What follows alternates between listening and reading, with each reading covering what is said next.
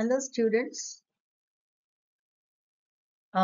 Today I am going to discuss about the degrees of comparison.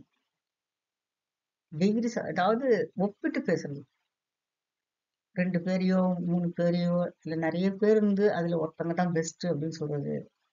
இல்ல 2 பேரை வச்சு compare பண்றது. இதை வந்து இந்த மாதிரி பண்றது வந்து நமக்கு வந்து நல்ல ஒரு என்ன சொல்றது ஒரு வித்தியாசத்தனமா நம்ம சொல்றோம். அவளை விட அவ அதிக புத்திசாலி, அவளை விட அவ அதிக உயரமா இருக்கா, அவனை விட அவன் அவன் ராமா விட கிருஷ்ணா வந்து அதிக உயரமா இருக்கிறான். அதே மாதிரி குள்ளமா இருந்தாலும் சொல்லலாம், இவனை விட அவன் குள்ளமா இருக்கிறான், ஸோ இவனை விட அவன் குள்ளமா இல்லை அப்படின்னு சொல்லுவாங்க. இந்த மாதிரியும் சென்டென்சஸ்லாம் போக போக இந்த மாடல்ஸ் டிஸ்கஸ் பண்ண பண்ண அந்த டிஃப்ரெண்ட் டைப்ஸ் ஆஃப் சென்டென்சஸ் நம்ம டீல் பண்ணலாம். இந்த ஒரு கப் 2 கப்ஸ் இருக்கு, ஒன்று பெரிய கப் இருக்கு, ஒன்று சின்ன கப் இருக்கு. ஸோ இந்த கப்பை விட பெரிய இந்த கப்பை விட இந்த கப்பு சின்னது, இல்லை அந்த சின்ன கப்பை விட பார்க்கும்போது இந்த கப் பெருசா இருக்கு, பெரியதா இருக்கு அப்படின்னு சொல்லுவோம். The first cup is bigger than the second cup. So இந்த மாதிரி இது வந்து டிஃப்ரெண்ட் டைப்ஸ் ஆஃப் சென்டென்சஸ் ஒரே மாடல்ல சில எக்ஸாம்பிள்ஸ் கொடுத்துருக்கேன். So let us deal with this. Thank you. இப்போ சூப்பர்லேட்டிவ், கம்பேரிட்டிவ், பாசிட்டிவ்னு 3 டிகிரியா பிரிச்சிருக்கேன். இதுல வந்து முதல்ல சூப்பர்லேட்டிவ் கொடுத்துருக்கேன் பாருங்க. இது வந்து மாடல் 2. மாடல் 1 அது வேற இருக்கு, இது வந்து மாடல் 2ல இது பண்ணியிருக்கேன். Model 1 I shall discuss later. இது எப்படின்னா, மேரி is one of the best singers in our school. மேரி எங்கள் பள்ளியின் மிகச்சிறந்த பாடகிகளில் ஒருத்தி. அப்படின்னா என்ன அர்த்தம்?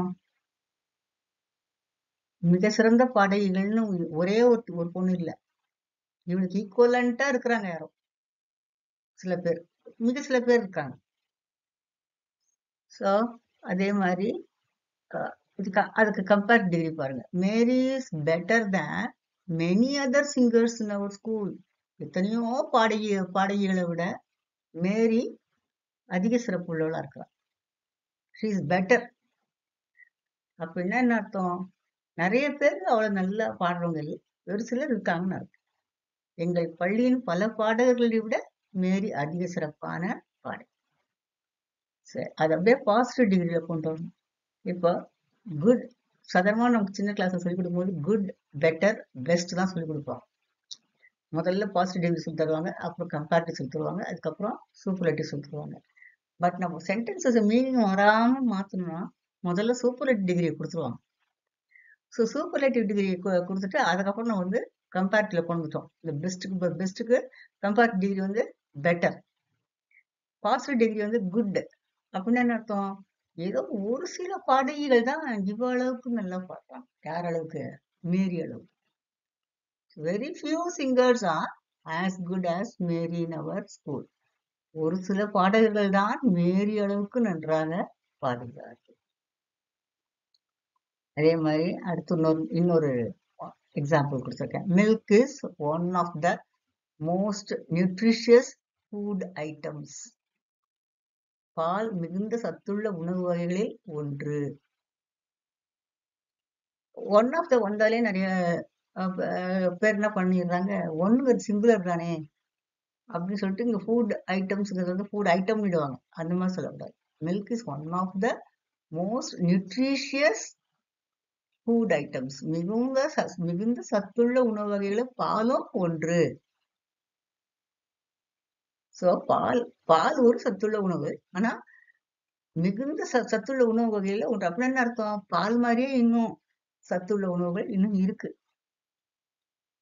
அதனாலதான். ஆனா அது கம்மியா கொஞ்சமா தான் இருக்கு. So milk is more nutritious than many other food items. பல்வேறு உணவு வகைகளை விட பால் அதிக சத்துள்ளது. மில்க் வந்து அதிக சத்துள்ளது. எதை விட? பல உணவு வகைகளை விட. அப்படின்னா ஒரு சில உணவு வகைகள் தான் இதுக்கு சமமா இருக்கு. ஸோ அப்போ ஏதோ இருக்கு சில சில ஐட்டம்ஸ் மில்க் மாதிரியே இன்னும் சில ஐட்டம்ஸ் இருக்கு. ஆனா பல நிறைய ஐட்டம்ஸோட பார்க்கும்போது மில்க் வந்து அதிக சத்துள்ள உணவாக தெரியும். ஸோ பல்வேறு உணவு வகைகளை விட பால் அதிக சத்து உள்ளது அப்படின்னு ஒரு சில உணவுகள் தான் பால் மாதிரி ஈக்குவலண்டா இருக்கு. இல்லைன்னா மற்றதெல்லாம் அவ்வளவு சத்துள்ள உணவுன்னு சொல்ல முடியாது. ஸோ அப்பதான் இப்போ வந்து பாசிட்டிவ் டிகிரில வரும்போது very few food items R as nutritious as milk. ஒரு சில உணவு வகைகள் தான் எது அளவுக்கு சத்துள்ளதா இருக்கு, பால் அளவுக்கு சத்துள்ளதா இருக்கு. ஒரு சில உணவு வகைகள் தான் பால் அளவுக்கு மிகுந்த சத்து உள்ளதாக இருக்கிறது. ஸோ இதை நம்ம வந்து இந்த மாடல்ல வந்து இது ஒரு மாடல். ஆக்சுவலா 3 மாடல்ஸ் இருக்கு. இதுல ஃபர்ஸ்ட் மாடல் தான் நான் வந்து த பெஸ்ட் தான் சொல்லி சொல்லி சொல்லி ஆரம்பிப்பேன். இது என்னன்னு தெரியல. மாடல் 2 வந்து இதுல இதுவாயிருக்கு, டிஸ்பிளே ஆயிருக்கு. மாடல் 1 வரும் அடுத்தது. மாடல் 1 எப்படின்னா, மேரி இஸ் த பெஸ்ட் சிங்கர்னு வரும். அப்படின்னா அவளுக்கு சமமா யாருமே இல்லைன்னு வரும். அப்போ no other singer is as sorry Mary is better than any other சிங்கர்னு நம்ம வந்து இதுல போடுவோம் கம்பேர் டிகிரில. அதே positive டிகிரில no other singer is as good as மேரின்னு போடுவோம். ஸோ அது வந்து அதை இன்னும் எக்ஸாம்பிள்ஸோட I will explain later. Thank you.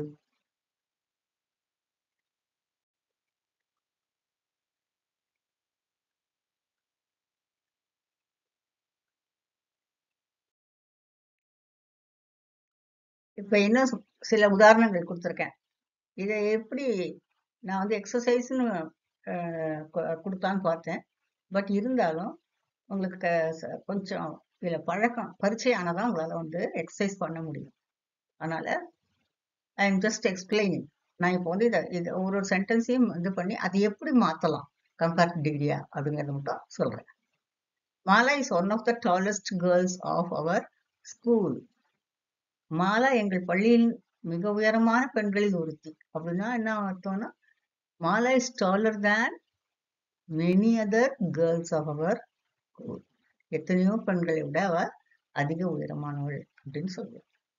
அடுத்தது பாத்தீங்கன்னா, ராஜா is one of the best cricket players. Raj வந்து கிரிக்கெட் மிகச்சிறந்த கிரிக்கெட் வீரர்கள் ஒருவனா அப்படின்னு என்ன அர்த்தம்? இன்னும் சில பேர் இருக்காங்க, அவன் பல பேரோட வந்து அதிக சிறப்பு உள்ளவனா இருக்கிறான். ஸோ அதுக்கு ஆன்சர் வந்து நீங்க வந்து கம்பேர் டிகிரியா மாத்தணும்னா, ராஜ் வந்து பல கிரிக்கெட் வீரர்களில விட விட அதிக சிறப்பு உள்ளவன் அப்படின்னு சொல்லலாம்.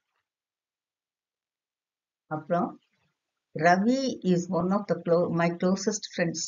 என்னுடைய மிக நெருங்கிய நண்பர்கள்ல ஒருத்தன் ரவி அப்படின்னு சொல்றான். அப்போ வந்து அப்படின்னு அர்த்தம், Ravi is closer than many other friends. எனக்கு எத்தனையோ ஃப்ரெண்ட்ஸ் இருக்காங்க, ஆனா மிக நிறைய நண்பர்கள்னு பார்த்தா ஒரு சிலர் தான் இருக்காங்க. அப்படி பார்க்கும்போது Ravi is closer than many other friends.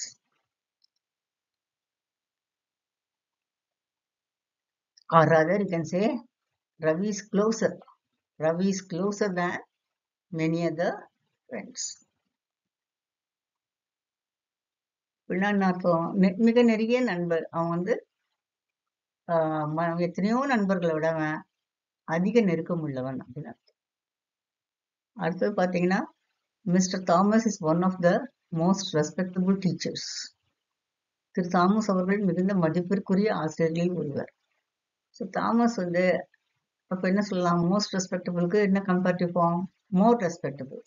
So mister Thomas வந்து is more respectable than many other teachers. எத்தனையோ ஆசிரியர்களை விட அவர் அதிக மதிப்புக்குரியவராக இருக்கிறார். அடுத்து பாத்தீங்கன்னா, Radha is one of the most talented dancers. ரொம்ப திறமையான நாட்டியக்காரர்கள்ல ஒருத்தி. யாரு? ராதா. அப்படின்னு அர்த்தம், இவளுக்கு சமமா சில டேலண்டட் டான்சர்ஸ் இருக்காங்க, திறமையான டான்சர்ஸ் இருக்காங்க. She is more talented than many other dancers. பல நாட்டியக்காரர்களோட அவ அதிக திறமை உள்ளவளாக இருக்கிறார். Ranjith is one of the most dangerous pirates.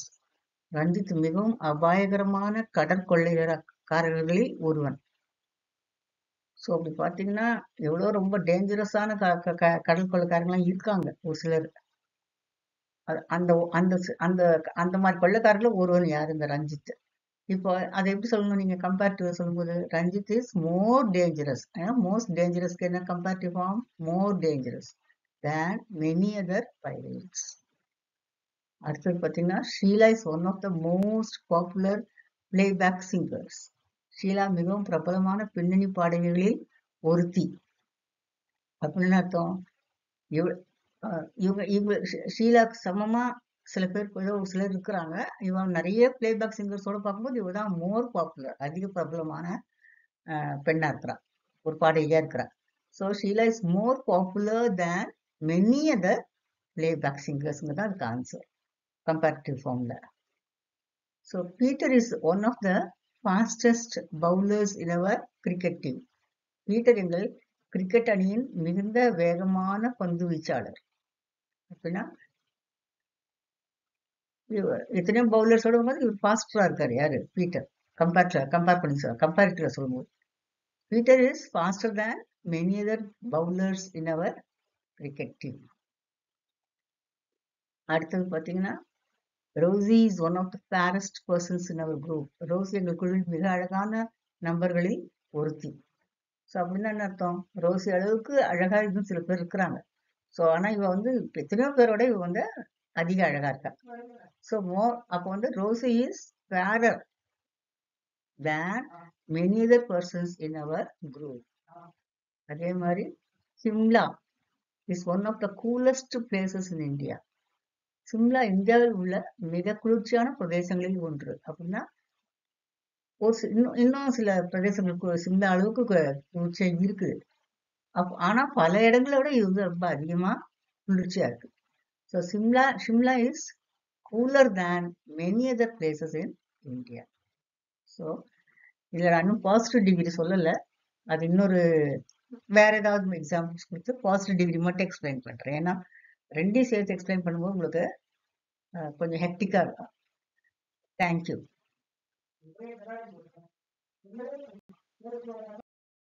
Hello students. Today I am going to discuss about the degrees of comparison. Degrees, அதாவது ஒப்பிட்டு பேசுறது. 2 பேரையோ 3 பேரையோ இல்ல நிறைய பேர் இருந்து அதுல ஒருத்தங்க தான் பெஸ்ட் அப்படின்னு சொல்றது, இல்ல 2 பேரை வச்சு கம்பேர் பண்றது. இது வந்து இந்த மாதிரி பண்றது வந்து நமக்கு வந்து நல்ல ஒரு என்ன சொல்றது, ஒரு வித்தியாசத்தனம் போது நம்ம சொல்றோம். அவளை விட அவ அதிக புத்திசாலி, அவளை விட அவ அதிக உயரமா இருக்கா, அவனை விட அவன் ராமா விட கிருஷ்ணா வந்து அதிக உயரமா இருக்கிறான். அதே மாதிரி குள்ளமா இருந்தாலும் சொல்லலாம், இவனை விட அவன் குள்ளமா இருக்கிறான். ஸோ இவனை விட அவன் குள்ளமா இல்லை அப்படின்னு சொல்லுவாங்க. இந்த மாதிரியும் சென்டென்சஸ்லாம் போக போக இந்த மாடல்ஸ் டிஸ்கஸ் பண்ண அந்த டிஃப்ரெண்ட் டைப்ஸ் ஆஃப் சென்டென்சஸ் நம்ம டீல் பண்ணலாம். இந்த ஒரு கப்பு 2 கப்ஸ் இருக்கு. ஒன்று பெரிய கப் இருக்கு, ஒன்று சின்ன கப் இருக்கு. ஸோ இந்த கப்பை விட பெரிய இந்த கப்பை விட இந்த கப்பு சின்னது, இல்லை அந்த சின்ன கப்பை விட பார்க்கும்போது இந்த கப் பெருசா இருக்கு, பெரியதா இருக்கு அப்படின்னு சொல்லுவோம். The first cup is bigger than the second cup. So இந்த மாதிரி இது வந்து டிஃப்ரெண்ட் டைப்ஸ் ஆஃப் சென்டென்சஸ் ஒரே மாடல்ல சில எக்ஸாம்பிள்ஸ் கொடுத்துருக்கேன். So let us deal with this. Thank you.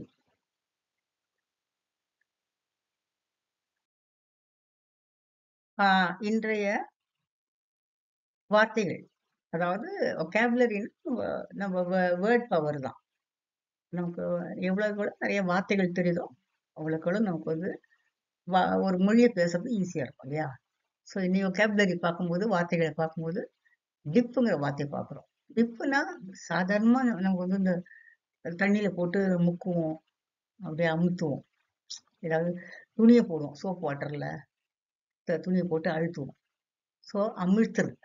அதான் அதான் நம்ம டிப் பண்றதுனாலே முக்குறதுன்னு சொல்லுவோம். ஒரு தண்ணி சும்மா ஒரு ஒரு டம்ளர்ல தண்ணி இருந்தா கூட அதுல கூட என்ன பண்ணுவோம், நம்ம ஏதாவது ஒரு பொருளை போட்டு அப்படியே டிப் பண்றது. சில இங்க் பாட்டில எதையாவது ஒன்று டிப் பண்றது. அந்த இங்க் ஃபில்லரை போட்டு டிப் பண்ணி எடுப்போம், ப்ரெஸ் பண்ணி எடுப்போம். அந்த மாதிரி டிப் பண்றது. அது வந்து வேர்ப். அதே நவுனா வரும்போது டிப்னு சொல்லுவோம், சரிவுன்னு சொல்றோம். அதாவது சரிவுல விழுந்துட்டாவ, she fell into the dip அப்படின்னு சொல்லுவோம். So she dipped the clothes in the soap waterன்னு சொல்லலாம். அப்புறம் டிஷ், சிறு தட்டு. ஸோ டிஷ்னா ஒரு சின்ன தட்டுக்கு தான் டிஷ்ன்னு சொல்றோம். சில சமயத்துல சைட் டிஷ் அப்படின்னு சொல்லுவோம். பக்கத்துல நம்ம காய்கறி ஏதாவது சாப்பிடும்போது ஏதாவது பதார்த்தங்கள்லாம் சாப்பிட்றோம், ஏதாவது வெஜிடபிள் கறி அந்த மாதிரிலாம் சாப்பிட்றோம்னா அதுக்கு சைட் டிஷ்ன்னு சொல்லுவோம். ஸோ அதெல்லாம் ஒரு சின்ன தட்டில் வைப்பாங்க. ஜென்ரலாக நம்ம வந்து தொட்டுக்கிறதுக்கெலாம் நம்ம சின்ன தட்டில் தான் சாப்பிடுவோம். ஸோ சிறு தட்டில் ஸோ டு கீப் த கறி இந்த டிஷ். இப்போ வந்து பாத்திரங்கள்லாம் கழுவும் போது கூட நம்ம டிஷ் வாஷ்ன்னு சொல்லுவோம். இந்த ஏதாவது டிட்டர்ஜென்ட் எல்லாம் இருந்ததுன்னா அதுக்கு தகுந்த மாதிரி லிக்விட் ஏதாவது இருந்ததுன்னா அது கூட நம்ம டிஷ் வாஷ்ன்னு சொல்லுவோம். அப்புறம் டாக்ங்கிற வார்த்தை கப்பல் துறையில வேலை பார்க்குறவங்க உண்மையிலேயே அவங்களெல்லாம் நம்ம வந்து ரொம்ப கஷ்டமான வேலை. ஏன்னா தே ஆர் ஆல்வேஸ் இந்த சி, கடல்லே பிரயாணம் பண்றாங்க. அது அபாயகரமானது. To work in talk is a bit dangerous அப்படின்னு சொல்லலாம். அதே மாதிரி டோனட்ஸ், வறுத்த மாவினாலான சிறிய உருண்டைகள். இந்த நம்ம சீடை இதெல்லாம் சாப்பிடுவோம் இல்லையா, உருண்டை உருண்டையா பண்ணி அதை அப்படியே பொரிச்சு எடுத்தோம்னா அது பேரு டோனட்ஸ்ன்னு சொல்றோம். ஸோ அந்த மாதிரி வறுத்த மாவினால் ஆன சிறிய உருண்டைகள். I like doughnuts. ஒரே சிம்பிளா 2 வார்த்தை. எனக்கு டோனட்ஸ் தான் ரொம்ப பிடிக்கும் அப்படின்னு சொல்லலாம். அப்புறம் டாமினோஸ் தான் பகடைக்காய்கள். சூதாட்டத்துல விளையாடுவாங்க இல்லையா, அந்த தாயக்காய். அந்த காயை உருட்டுறாங்க இல்லையா, உருட்டி அதை வந்து அதுல வந்து நம்பர் வரும். அதாவது அது விழுந்தா அது அவங்களுக்கு லக் இருக்கும், லக் இருந்தா ஜெயிச்சிருவாங்க. ஸோ உங்களுக்கு அது தெரிஞ்சிருக்கும். இந்த இதெல்லாம் வந்து அந்த பகடைக்காய்கள்னு சொல்லுவாங்க. சாதாரணமா பெண்கள்லாம் வந்து இந்த தாயம் விளையாடுவாங்க. ஸோ அதுக்கு ரெண்டு இது இருக்கும், 2 பார் மாதிரி இருக்கும். அதுல நம்பர்ஸ் புள்ளிலாம் இருக்கும். ஸோ அந்த மாதிரி இருக்கிற அந்த காய்க்கு அந்த மாதிரி இதுக்கு பகடை காய்ன்னு சொல்லுவாங்க, இந்த மாதிரி டிவைஸ்க்கு. So the dominoes is used in many games, indoor games. Dominoes are used in indoor games அப்படின்னு சொல்லலாம். ஸோ நம்ம உள்ளவே உட்காந்து விளையாடுற அந்த விளையாட்டுக்கெல்லாம் நம்ம யூஸ் பண்ணலாம். It's not outdoor game. Cricket, football மாதிரி இது அவுட்டோர் கேம் கிடையாது. இந்த பகடை காய்களை வச்சு நம்ம யூஸ் பண்றது இன்டோர் கேம் தான் யூஸ் பண்றோம். Make sentences of your own using the vocabulary. இந்த vocabulary யூஸ் பண்ணி சொந்தமா நீங்க வாக்கியங்களை அமைச்சீங்கன்னா you can improve your fluency. Thank you.